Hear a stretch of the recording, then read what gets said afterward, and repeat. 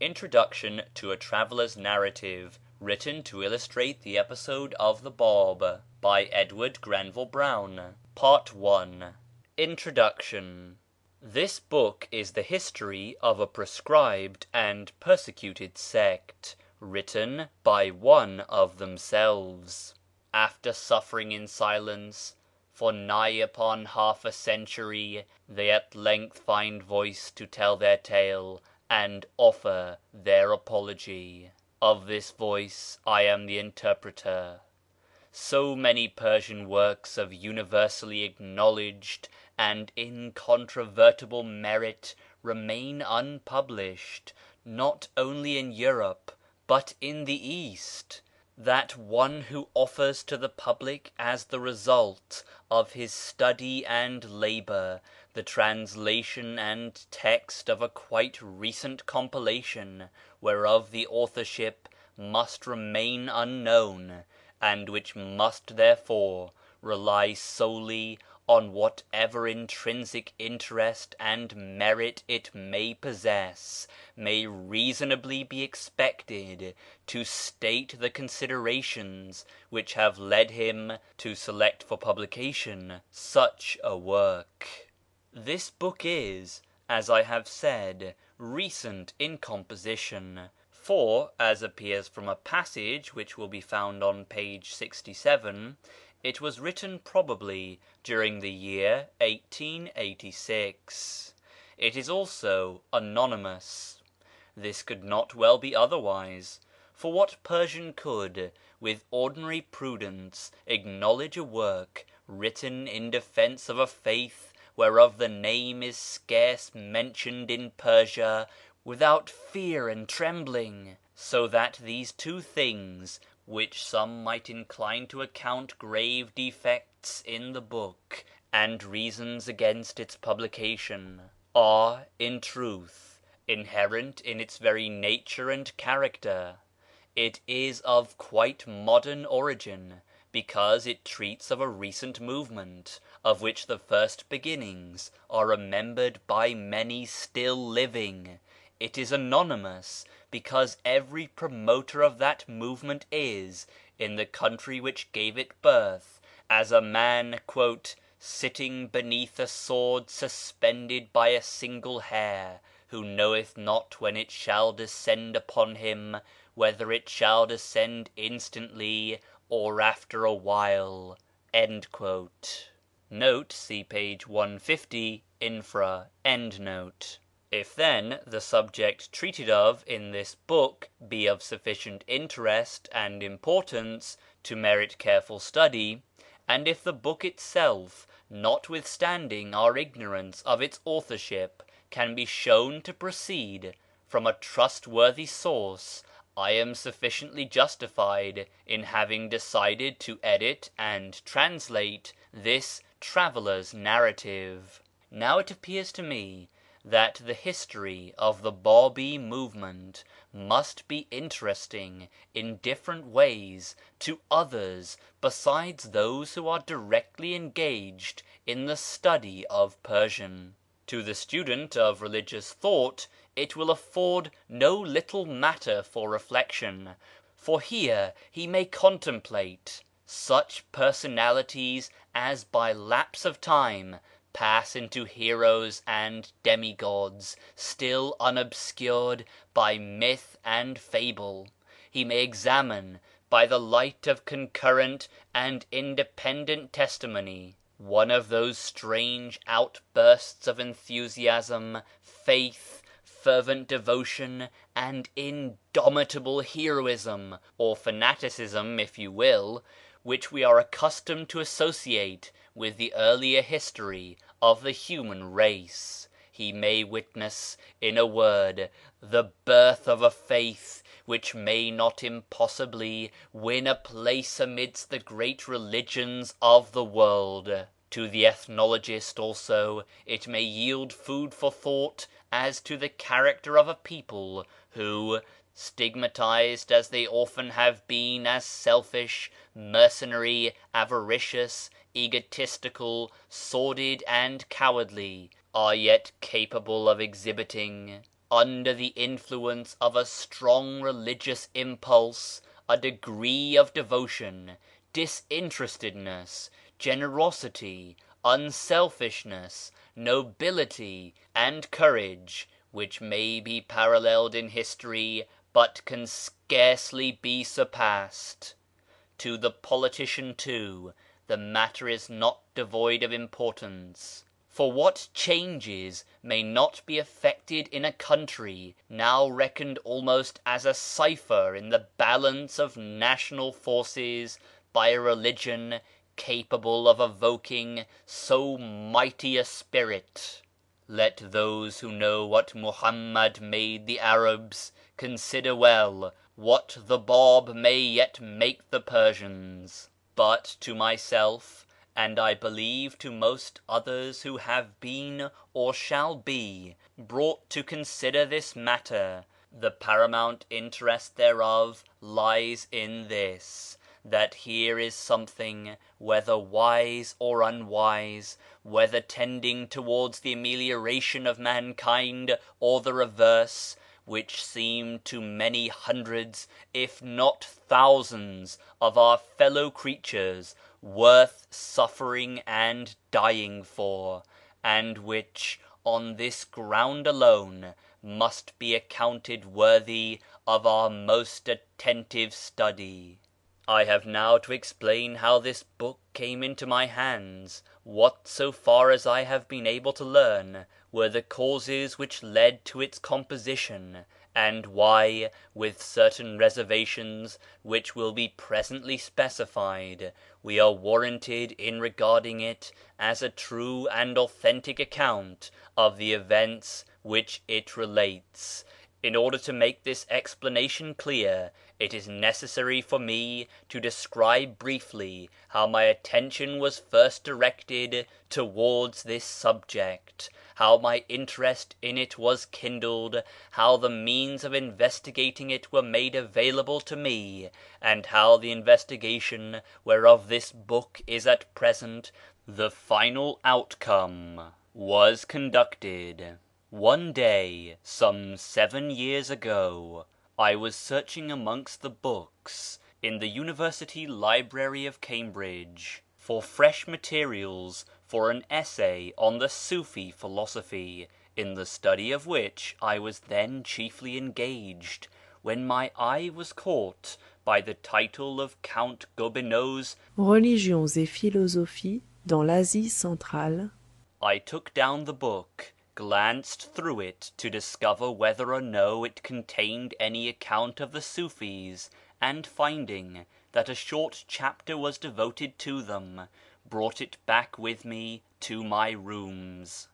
My first superficial glance had also shown me that a considerable portion of the book was taken up with an account of the Bábís, of which sect I had at that time no definite knowledge, save a general idea that they had been subjected to a most severe persecution.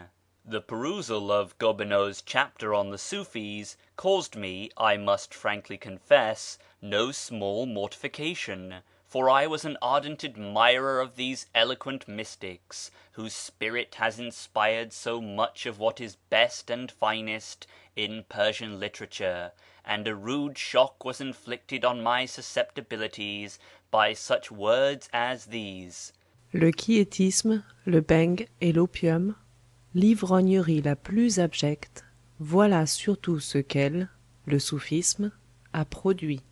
When, however, I turned from this mournful chapter to that portion of the book which treated of the Bábí movement, the case was altogether different.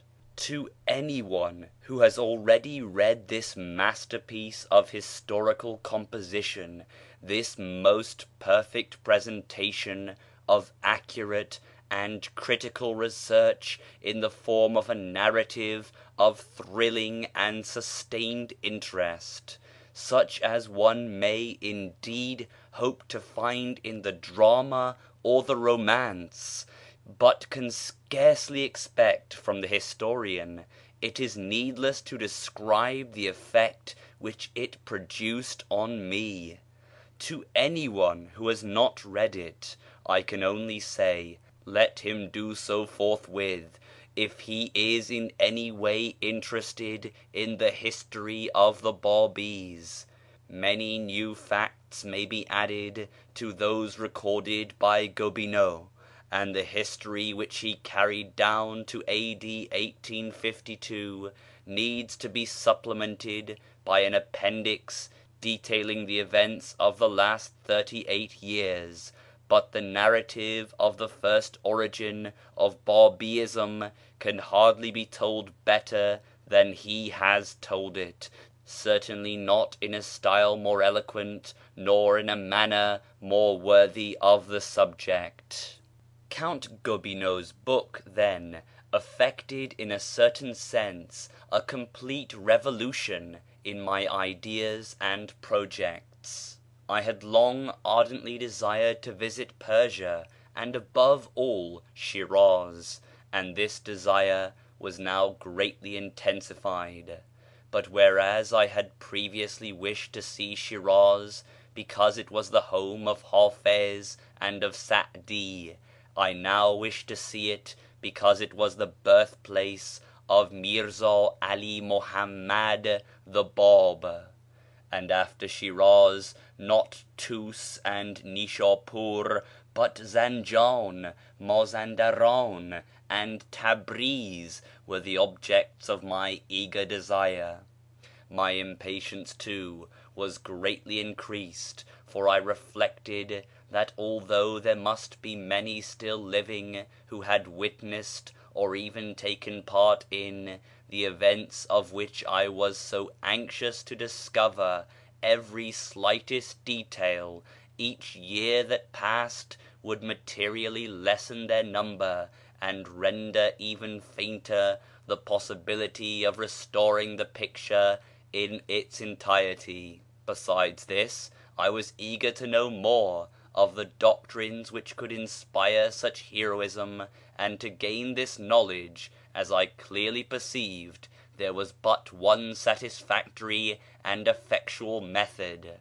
As Anquetil du Perron had succeeded in unlocking the secrets of the Zoroastrian religion by going amongst those who professed it, winning their confidence, and eventually, after infinite patience and endeavour, obtaining copies of their sacred books and a clue to their contents, so I, if I were to succeed in fathoming the mysteries of the Bábí faith, must go to the land of its origin, strive to become intimate with some of its votaries, and from these obtain the knowledge which I sought. Let no one suppose that I am so presumptuous as to institute any comparison between Anquetil du Perron and myself. His task was one which only rare courage, perseverance, and genius could bring to a successful issue.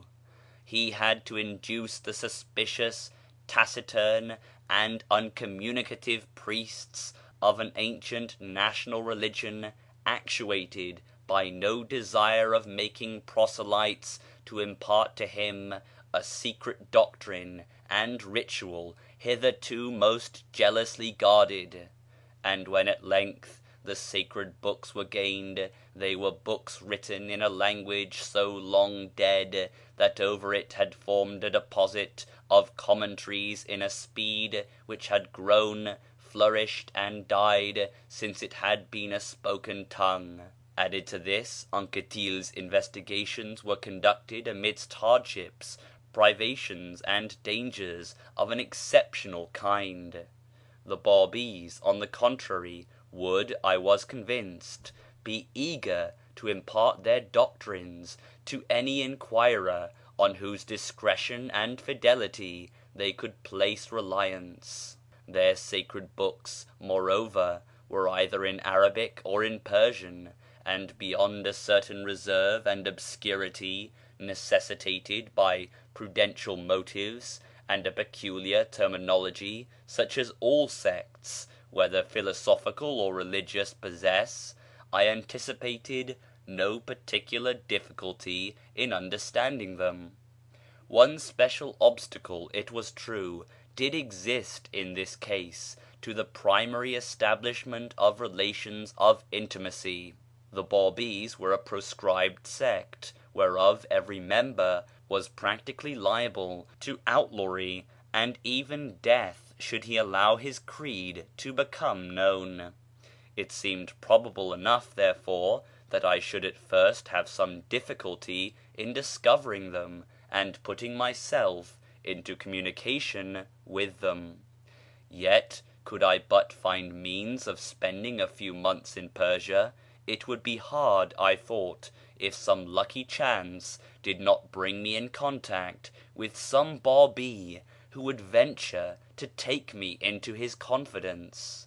And, if the first step could be won, I relied on the fair knowledge of colloquial Persian which I already possessed, the general acquaintance with the Bábí doctrines which Gobineau's work had given me, the genuine admiration which I felt for the Báb and his apostles, and the close brotherhood which, according to all analogy, must probably exist within the sect, to effect the rest. Meanwhile, the first step was to get to Persia, and of this there seemed to be but little chance. Anquetil du Perron would have gone, chance or no chance, and either attained his object or perished in the search. I, not being fashioned in so heroic a mould, waited for the means.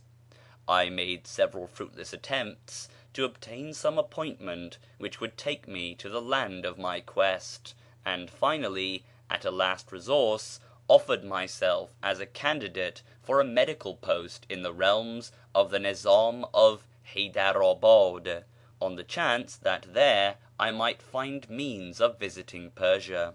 Here again I was unsuccessful, and I was beginning to despair of attaining my object, when suddenly and unexpectedly that thing befell me which is, as I believe, the greatest good fortune which can fall to the lot of one eager to pursue a scientific inquiry from which he is debarred by lack of means.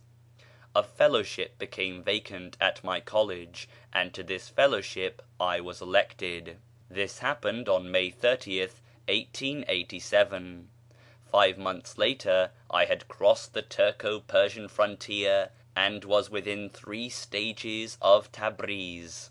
Of the disappointments and failures which I at first met with in my attempts to discover and communicate with the Bábís, of the fortunate chance which at length placed the clue in my hand, and of the fulfilment of my hopes in a manner surpassing my most sanguine expectations, I have already spoken in another place.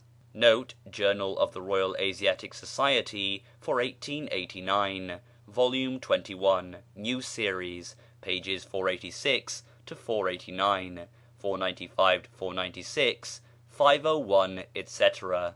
Endnote. Of these and other things incidental to my journey I may perhaps give a fuller account at some future time. Here it is sufficient for me to state that I returned to England in October 1888, having visited Zanjan, Tabriz, Shiraz, and Sheikh Tabarsi, the places most intimately associated with Bábí history, having lived on terms of intimacy, for periods varying from a few days to many weeks, with the principal Bábís at Isfahan, Shiraz, Yazd, and Kerman, and bringing with me a number of Bábí books and writings, as well as journals wherein the gist of every important conversation with any member of the sect was carefully recorded. So soon as I had established myself once more in the college which 4 years' absence from Cambridge and a year's travelling in Persia had served to render yet more dear to me, I set to work to make a systematic examination of the materials collected during my journey. The Persian Bayan, the Iqan, the Kitab-i Aqdas, the Epistles to the Kings, the Tarikh Jadid, and a host of more or less important letters, memoranda, poems and abstracts were read, digested, and indexed, and the outcome of this and my previous labour, together with a brief account of my journey, was laid before the public in 2 articles, comprising in all 170 pages, of which the first appeared in July, the second in October 1889, in the Journal of the Royal Asiatic Society. To these articles I shall continually have occasion to refer in the course of this work, and, for the sake of brevity, I shall henceforth generally denote them as B1 and B2. The preparation of these articles, in conjunction with other work, kept me occupied till the autumn of 1889, when, the main results of my investigations having been satisfactorily recorded, I was left at liberty to turn my attention to matters of detail. It appeared to me extremely desirable that texts or translations of the chief Bábí works should be published in extenso. The only question was which to begin with, inasmuch as it seemed likely that the historical aspects of the movement would prove more generally interesting than its doctrinal aspects. I finally determined to publish first the text and translation of the Tárikh-i Jadíd. Note concerning the Tárikh-i Jadíd, see Note A at end, pages 192 to 197 infra, end note. And this determination was approved by several of my friends and correspondents, whose knowledge entitled them to speak with authority. This text and translation I accordingly began to prepare, and the former was completely copied out for the printer, awaiting only collation with the British Museum text. Note, this collation has since been effected, and the variants offered by the British Museum manuscript prove to be both numerous and important. Should the publication of the work be proceeded with, it would be necessary to collate also the defective manuscript recently acquired by the St. Petersburg Library, the closing words of which occur on page 235 of my manuscript. See Note 1 at the foot of page 192 infra, and the forthcoming 6th volume of Baron Rosen's Collection scientifique, page 244, end note. While the latter was in an advanced stage of progress, when circumstances immediately to be detailed occurred, which postponed the completion of that work, and substituted for it another, the present. My researches amongst the Bábís in Persia had, at a comparatively early stage, revealed to me the fact that since Count Gobineau composed his work, great changes had taken place in their organization and attitude. I had expected to find Mirza Yahya, Subh-i Azal, Hazrat-i Azal as Gobineau calls him, universally acknowledged by them as the Báb's successor, and the sole head to whom they confessed allegiance. My surprise was great when I discovered that, so far from this being the case, the majority of Bábís spoke only of Behá as their chief and prophet, asserted that the Báb was merely his herald and forerunner. Those who had read the Gospels, and they were many, likened the Báb to John the Baptist, and Behá to Christ, and either entirely ignored or strangely disparaged Mirza Yahya. It took me some time fully to grasp this new and unexpected position of affairs, and perhaps I should not have succeeded in doing so had it not been for the knowledge of the former state of things which I had obtained from Gobineau's work, and the acquaintance which I subsequently made in Kirman of 5 or 6 persons who adhered to what I may call the old dispensation, and regarded Mirza Yahya, Subh-i Azal, as the legitimate and sole successor of the Báb. To state briefly a long story, the case stands thus. 1. Mirza 'Ali Muhammad the Báb, during his life, chose from amongst his most faithful and most gifted disciples 18 persons called the Letters of the Living, Hurufat-i, who, together with himself, the point, نقطه constituted the sacred hierarchy of 19, called the First Unity, واحد اول. Of these letters I have not been able to obtain a complete list, and indeed it would appear that the whole hierarchy was never made known. Mirza Yahya Subh Azal held the fourth place in this hierarchy, and on the death of the point and the two first letters rose by a natural process of promotion to the position of chief of the sect. See note 1 on page 95, infra, end note. Baha, whose proper name is Mirza Hossein Ali of Nur, was also, according to Gobineau, note Religions et philosophies, page 277, end note, included in the unity. Gobineau has, however, mistaken the relationship which existed between him and Mirza Yahya. That the two are brothers, or rather half-brothers, born of the same father by different wives, is a fact established by convincing testimony.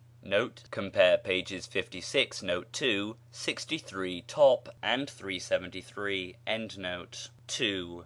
Mirza Ali Muhammad the Bab declared explicitly and repeatedly in all his works that the religion established by him and the books revealed to him were in no way final, that his followers must continually expect the advent of him whom God shall manifest, who would perfect and complete this religion, that though he whom God shall manifest would not, it was hoped, delay his appearance for more than 1511, or at most 2001 years, these numbers being represented in Kabbalistic fashion by the words Riyeth and Musteroth, he might appear at any time, and that, whenever one should appear claiming to be he whom God shall manifest, his very being, together with his power of revealing verses, would be his sufficient signs.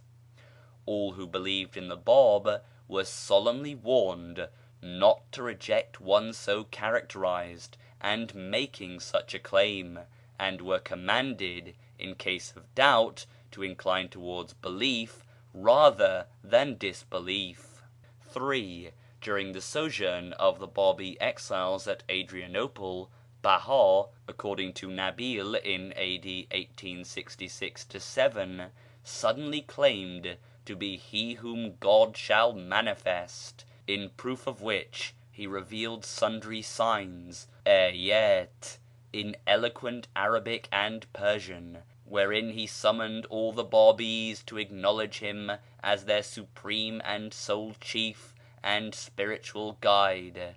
Most of the Babis eventually made this acknowledgement, vowed allegiance to Baha, and thereby became Baha'is. Some few refused to transfer their allegiance from Mirza Yahya Subh Azal, who himself strenuously resisted Baha's claims, which he regarded in the light of an usurpation and rebellion, and these were thenceforth known as Azalis. Thus did the great schism take place, which divided the Babis into two unequal parties, a large majority of whose unbounded and almost incredible love and reverence the object is Baha, a small minority whose eager gaze is directed not to Acre in Syria but to Famagusta in Cyprus, where dwells the exiled chief whom they refuse to disavow. Needless is it to say how bitter is the animosity which subsists between the Baha'is and the Azalis. Amongst both factions I have found good men and faithful friends, and from the chiefs of both and their sons I have met with much kindness. Wherefore I would for the present touch as lightly as may be on this painful matter, leaving my readers to draw their own conclusions from what is hereinafter set forth.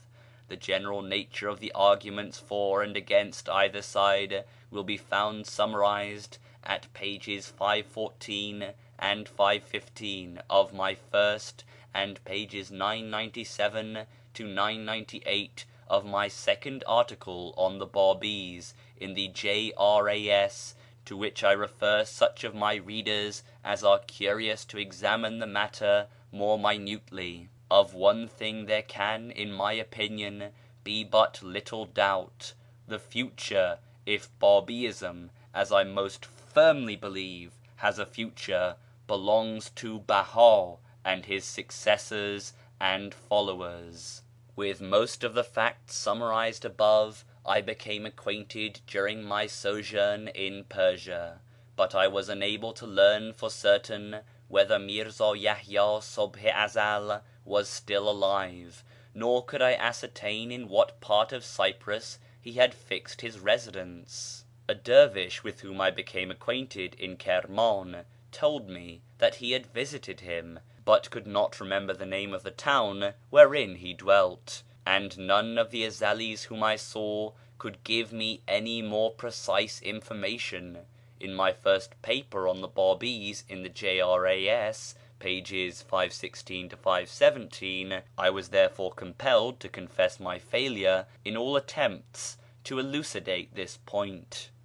At the same time I pointed out how much precious information might be gained from Subh i Ezel if he was still alive, and how extremely desirable it was, in the interests of science, that this matter should be cleared up. After the publication of my first, and during the preparation of my second paper, I began to institute inquiries on this point. My sister, who was then travelling in the East, succeeded in obtaining the first clue from Mr. G.I. Houston, who was kind enough to procure for me definite proof that Subh i Ezel was still alive, and was residing with his family at Famagusta.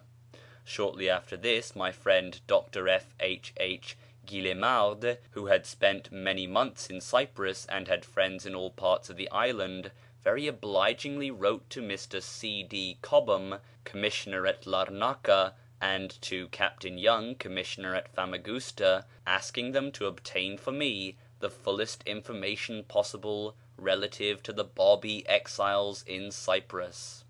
I myself wrote at the same time, stating the nature of the information which I sought. Both Captain Young and Mr. Cobham responded to my request with a kindness for which I cannot sufficiently express my gratitude, and so vigorously and energetically did they push their inquiries that I was soon in possession of all the chief facts relating to the Bábí exiles. Captain Young, indeed, spared no pains to clear up every point connected with the inquiry. The day after he received my letter he paid a visit to Subh i Ezel, questioned him concerning his life, his adventures, and his doctrines, asked for information on sundry points mentioned in my paper, and forwarded to me a complete account of all that he had learned. Nor was this all, for he succeeded so well in winning Subh i Ezel's confidence that with this first letter, dated July 28th, 1889, he was able to forward a manuscript of one of the Báb's works, whereof, so far as I know, no copy had previously reached Europe. Through Captain Young I was able to address directly to Subh i Ezel letters containing questions on numerous matters connected with the history, doctrine, and literature of the Bábís, to all of which letters I received most full and courteous replies. Subh i Ezel further sent me at different times several other manuscripts, a complete list of such of the Báb's works as had been in his possession at Baghdad, see note U at end note, and a brief history of the Bábí movement written by himself, besides numerous letters, each one of which contained most precious information. This correspondence, which opened out so rich a mine of new facts, was but in an early stage when my second paper on the Bábís was published in the J.R.A.S. for October 1889, but I was able to add to it an appendix, pages 994 to 998, embodying the more important results of the inquiry undertaken by Captain Young, Mr. Cobham, and Mr. Houston.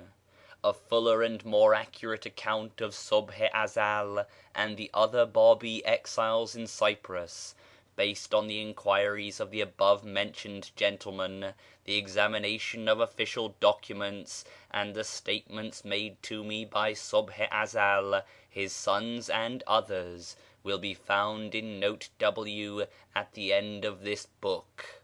It is therefore unnecessary for me to allude further to this correspondence at present. While I was in Persia, I had already formed the intention of visiting Acre and learning the doctrine of Bahá from the fountainhead. From the moment when I discovered that Subh-i-Azal was still alive, I further resolved to visit him also, for from repeated personal interviews I anticipated results which could not be obtained by a correspondence, however elaborate.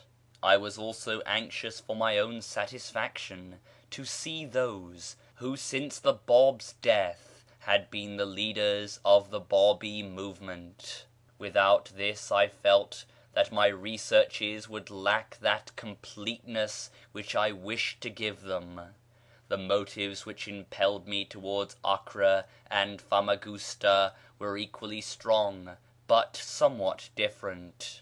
At the former place I expected to see the mainspring and fulcrum of a mighty force, with the outstanding results of which I had become practically acquainted in Persia, and from which I believed, as I still believe, that results yet more wonderful might be expected in the future.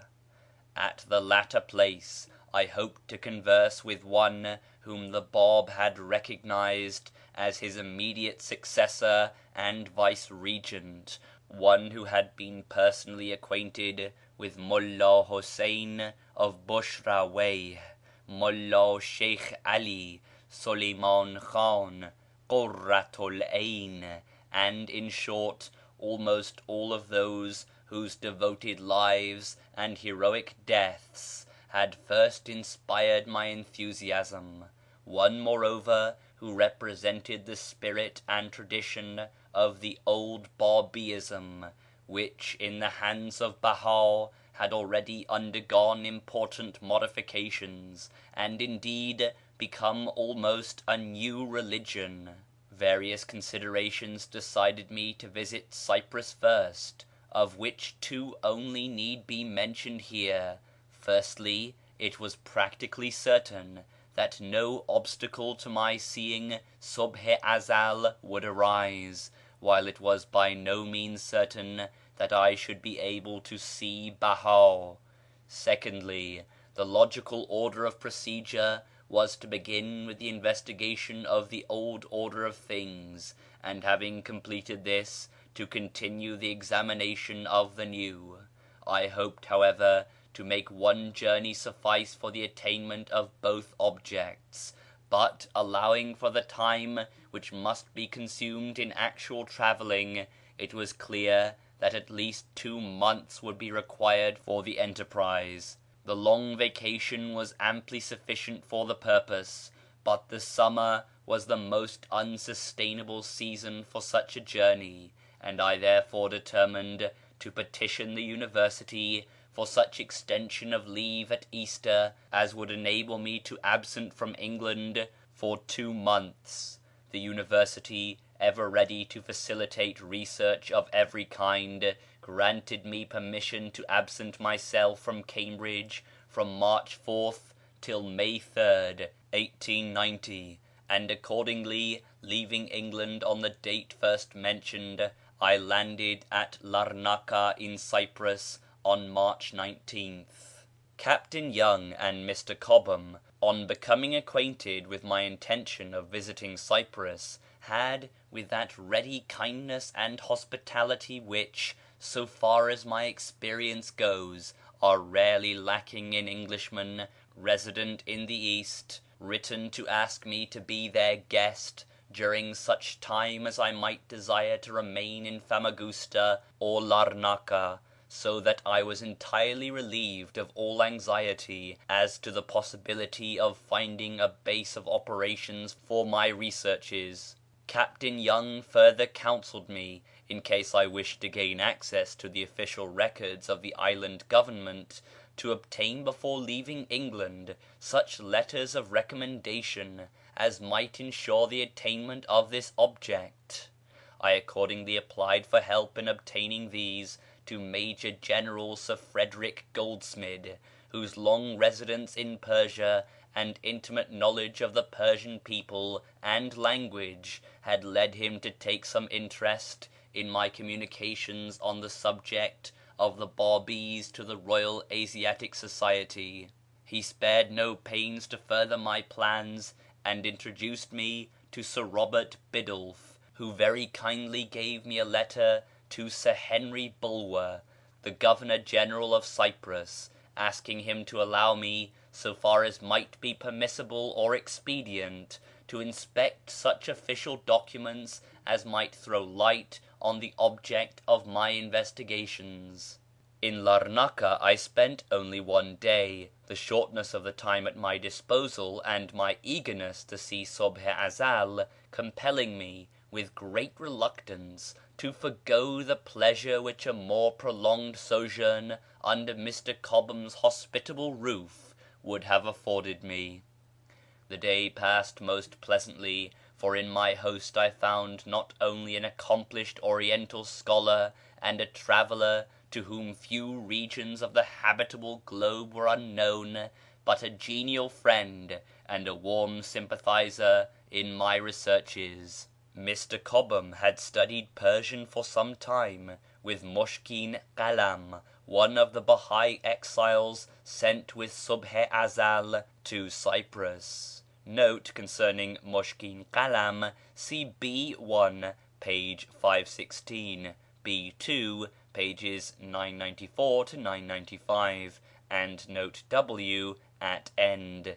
Endnote. And from him had learned much concerning the new religion. Subh i Ezel, however, he had not seen, for Mushkin Kalam, as was natural, had spoken only of Baha, and had entirely ignored the existence of a chief whose authority he disavowed.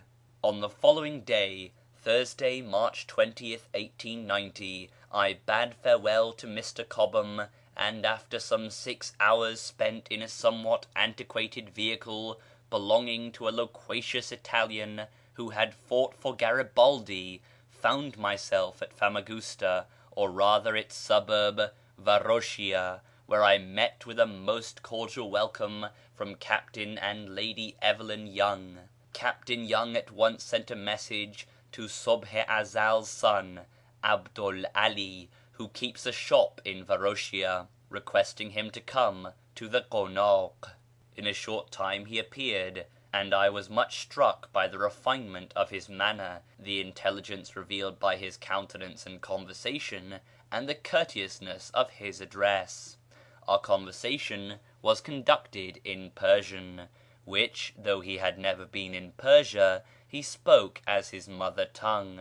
It was soon arranged that I should visit Subh i Ezel on the following day at whatever time he should appoint. Next morning we received a message to the effect that Subh i Ezel was prepared to receive us as soon as we could come. At about 11 a.m., therefore, Captain Young drove me into the town, which is situated about a mile from the suburb of Varoshia.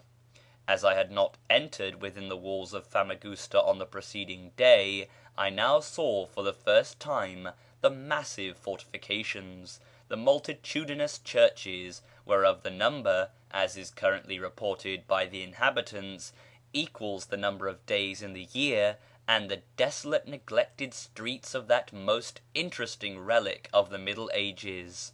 After Captain Young had transacted some other business, we proceeded to Subh i Ezel's abode, in the courtyard of which we were received by his sons Abdul Ali, Rezvan Ali, Abdul Wahid, and Taqiyuddin, and an old Bábí of Zanjan who had settled in the island so as to be near his master.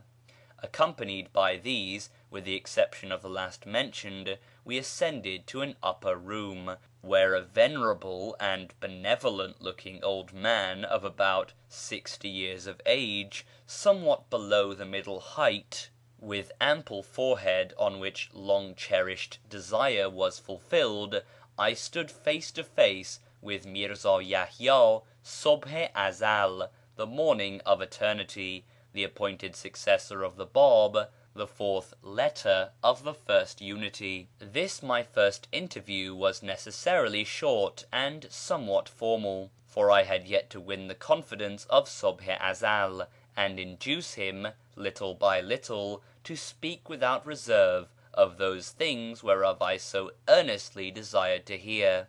In this, thanks to the confidence with which Captain Young's kindness had already inspired Subh-i Azal, and the very vivid picture of the chief actors in the Bábí movement which, first derived from the perusal of Count Gobineau's work, had continued to glow and glow in my mind till it became almost as a part of my personal experience, I was completely successful. During the fortnight which I spent at Famagusta, I visited Subh-i Azal daily, remaining with him, as a rule, from 2 or 3 o'clock in the afternoon until sunset. Lack of space forbids me from describing in detail and consecutive order the conversations which took place on these occasions. Notebook and pencil in hand, I sat before him day by day, and every evening I returned to Varoshia with a rich store of new facts, most of which will be found recorded in the notes wherewith I have striven to illustrate or check the statements advanced in the following pages. Apart from the delight inseparable from successful research, my stay at Famagusta was a very pleasant one, for from every one with whom I came in contact, but most of all from Captain and Lady Evelyn Young, I met with a kindness which I can never forget. Besides my visits to Subh-i Azal in the afternoon, I often spent some portion of the morning with his son 'Abdu'l 'Ali, and we were sometimes joined by Rizván 'Ali, or by one or other of the few Azalis who have settled in Famagusta. During these conversations I learned many new facts of greater or less importance. The reserve which had at first been apparent in Subh-i Azal gradually disappeared, and at each successive interview I found him more communicative. Although our conversation was chiefly on religious topics and the history, biography, doctrine and literature of the Bábís, other matters were occasionally discussed. Of the Báb and his few apostles and followers, as of his own life and adventures, Subh-i Azal would speak freely, but concerning the origin of the schism, which for him had been attended with such disastrous results, and all pertaining to Behá and the Bahais, he was most reticent, so that, perceiving this subject to be distasteful, I refrained for the most part from alluding to it. During these conferences Subh-i Azal's sons were always present, though they hardly spoke in the presence of their father, towards whom they observed the utmost deference and respect. Tea was always served in the Persian fashion, but tobacco in all forms was conspicuous by its absence, the Azalis, unlike the Bahais, following the injunctions of the Báb in this matter. In the course of each visit, or sometimes when I was leaving the house, Subh-i Azal's youngest son, Taqiyu'd-Din, a pretty graceful child about 13 years of age, used to present me with a little bunch of roses or such other flowers as the modest garden attached to the house would afford. On my walk to and from Famagusta I was always accompanied by Abdu'l 'Ali and often by one of his brothers. A few days after my arrival in Famagusta I wrote to Sir Henry Bulwer stating what was my object in desiring to examine the official records concerning the exiles which might be presented at Nicosia, asking whether I might be permitted to do so, and forwarding the letter of recommendation given me by Sir Robert Biddulph. In response to my request, Sir Henry Bulwer, having learnt that the shortness of my stay in the island made it difficult if not impossible for me to visit Nicosia, was kind enough to forward for my perusal all the more important papers bearing on the subject. All of these, therefore, I was able to examine at my leisure, and of all of them, with one exception, I received permission to make use. An abstract of the important facts and dates established by these documents will be found in Note W at the end of this book. The 5th of April, which was the ultimate limit whereunto my stay in Cyprus could be protracted, unless I were prepared to postpone indefinitely my visit to Acre, came at last. On the morning of that day, therefore, having with great reluctance bade farewell to all my kind friends, I left Famagusta and embarked the same afternoon at Larnaca on the Messageries steamer Gironde. I passed a pleasant evening with a Turkish official and a Syrian, who were the only other passengers besides myself, and early next morning awoke to find myself at Beirut. As I had now but 2 weeks at my disposal ere I must again turn my face homewards, I was naturally anxious to proceed as soon as possible to Acre, especially as I learned that should I fail to find a steamer bound directly for that port, 3 days at least would be consumed by the journey thither. It was, however, necessary for me first to obtain permission from the Bábí headquarters, for though I could without doubt proceed to Acre if I so pleased, without consulting anyone's inclination save my own, it was certain that unless my journey had previously received the sanction of Behá, it would in all probability result in naught but failure and disappointment.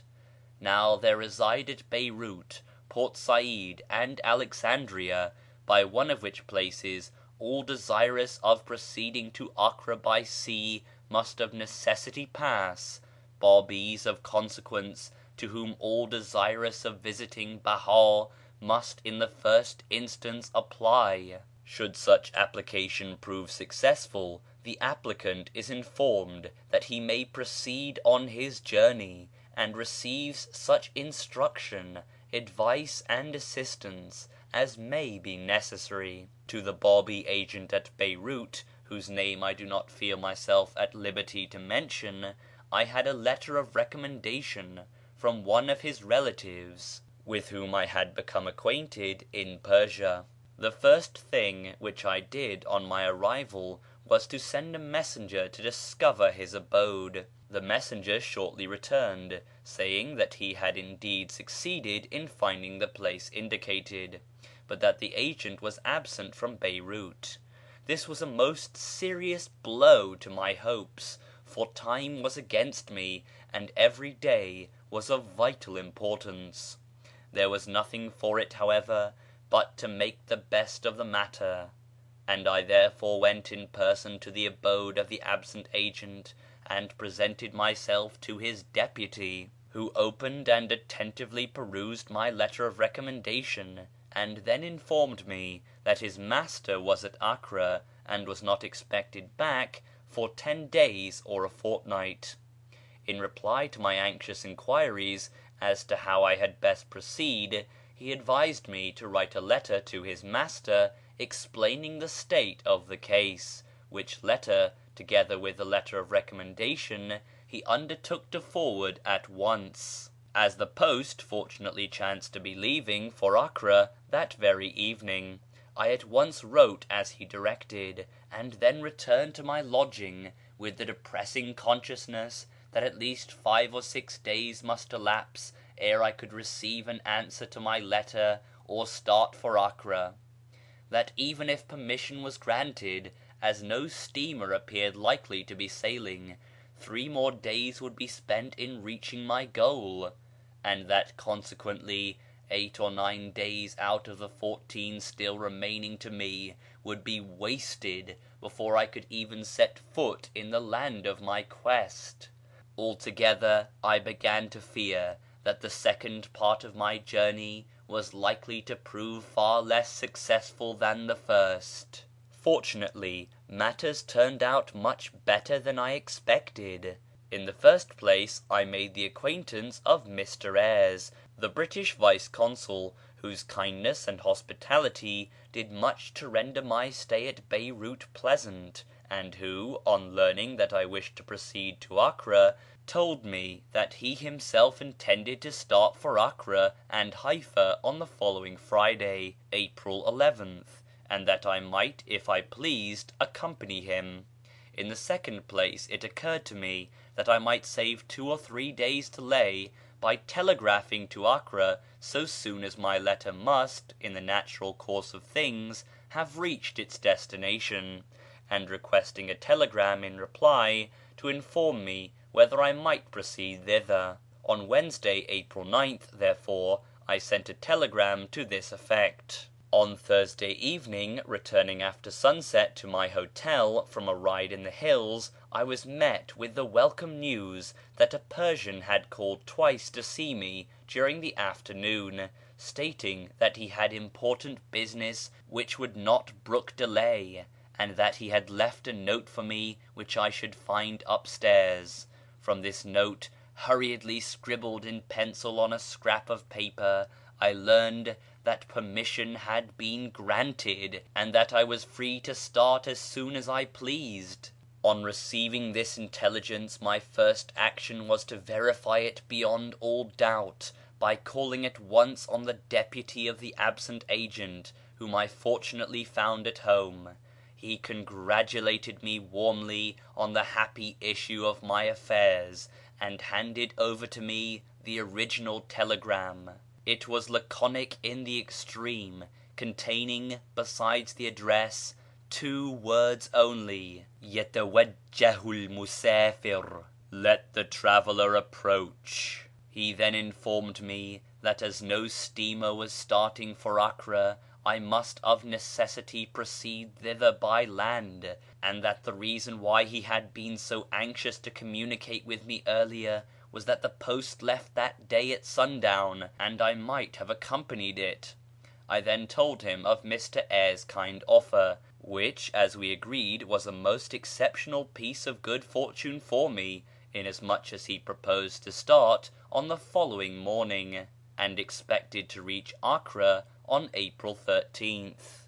After bidding farewell to the deputy agent and thanking him for the effectual aid which he had so rendered me, I visited Mr. Ayres and told him that I would accept his kind offer if I could obtain a horse and make the necessary arrangements for my journey on the following morning. He told me that he must start early, but that if I left Beirut by midday I could easily overtake him at Sidon, where he would halt for the night, and he further placed at my disposal the services of one of his gawwases to assist me in my preparations.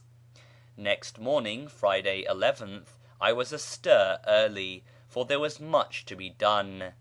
With the help of my friend Jamalu'd-Din Bey of the Imperial Ottoman Bank, and the active cooperation of the gawwas of the consulate, all was at length satisfactorily arranged, and shortly after midday I found myself on a sturdy, good-looking, but somewhat indolent horse, with a khurjeen pair of saddle-bags containing the most indispensable of my effects behind me, plodding along a sandy road bordered with cactus in the direction of Sidon, where, the road being fortunately easy to follow, I arrived without mishap at sundown. To speak of the delights of that 3 days' journey, the beauty of the scenery, the purity and fragrance of the soft spring air, the pleasant midday halts by some rippling stream or in some balmy grove, and the hospitable receptions accorded to me as Mr Eyre's travelling companion by those in whose houses we alighted at Sidon, Tyre, and Acre, would be to wander further than is permissible from the subject in hand. Suffice it to say that, thanks to Mr Eyre's kindness in allowing me to accompany him, a journey which, if performed in solitude, would have lost more than half its charm, was rendered enjoyable in the highest degree. The last day was perhaps the most delightful of all, and I was greatly astonished, on entering the Acre plain, to behold a wealth of beautiful gardens and fragrant orange groves, such as I had little expected to find in what Behá has stigmatized as "the most desolate of countries." Akhrabul Bilad. I subsequently mentioned this feeling of surprise to the Bábís at Acre, who replied that had I seen it when Behá first came there nearly 22 years ago, I would not have deemed the title misapplied, but that since he had dwelt there it had assumed this fair and comely aspect. End of Introduction to a Traveller's Narrative by Edward Granville Browne, Part 1. Recording by Nicholas James Bridgewater.